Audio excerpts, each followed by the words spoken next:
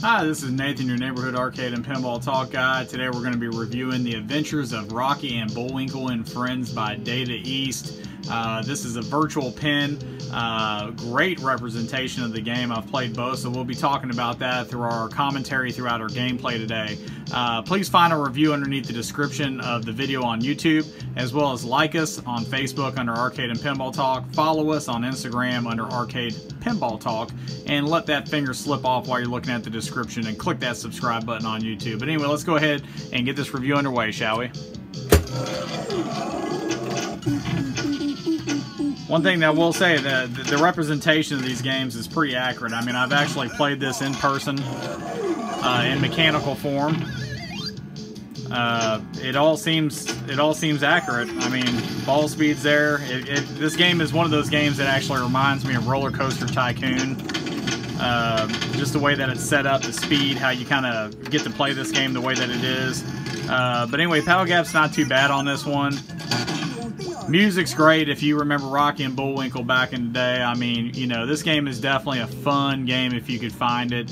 Ramp to the right, ramp to the left.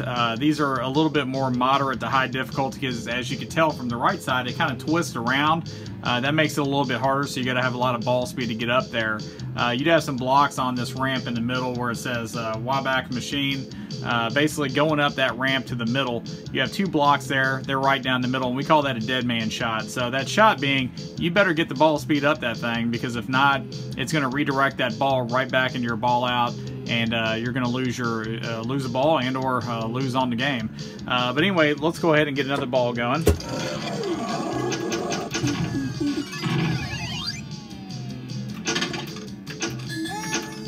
Just like what I just called out right there. Not even going up, it did go down the middle. The bumper, the block, actually caused me to go right down the middle. Table setup, theme, table mechanics, all there. Table mechanics, multiple layers to this game. Beautiful. Music's great. The theme is great. Colors are great. This is a fun game. I'm glad I was able to get the multi-ball so I can kind of show you how this works. But this is a fast table, and did you just notice that? Two ramps, two balls, right down the middle. So again, like I said, dead man shot. That's why I said that.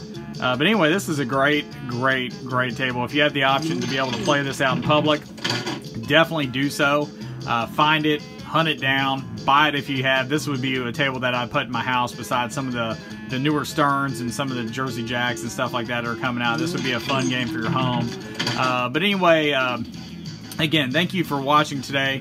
Please like us on Facebook under Arcade and Pinball Talk, Instagram Arcade Pinball Talk, as well as subscribe on YouTube. Thank you again for watching, and we look forward to our next video with you. Thank you again.